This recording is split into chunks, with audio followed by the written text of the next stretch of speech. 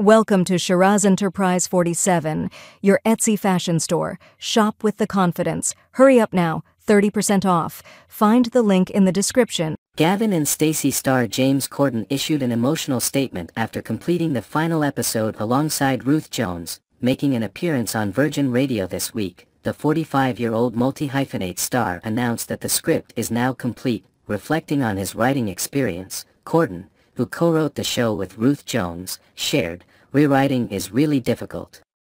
Writing is really fun because you can just go, anything can happen.